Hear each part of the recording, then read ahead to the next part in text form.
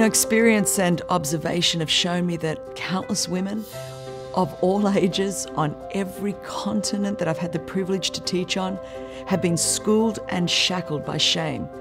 It's in the women who worship beside you in church, who work in the cubicle next to you at work or attend your workout class, or the ones that entertain you on TV and smile at you from the magazine covers, or even just live next door to you. Though many women appear to be fine on the outside, I have found that most have experienced some level of shame. It hides in the shadows of the most successful, confident, and high-achieving woman who often struggles with balancing her life.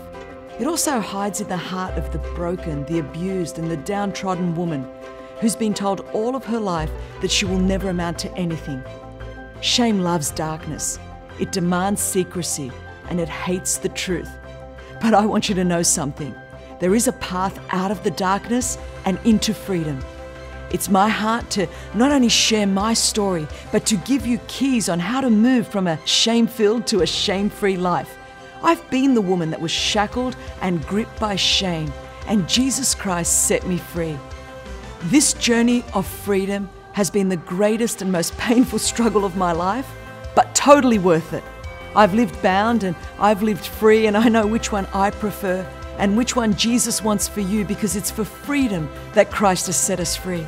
We are meant to live, and I mean truly live, unashamed of who God made us to be. The world says, shame on you, but I'm declaring, shame off you, in Jesus' name.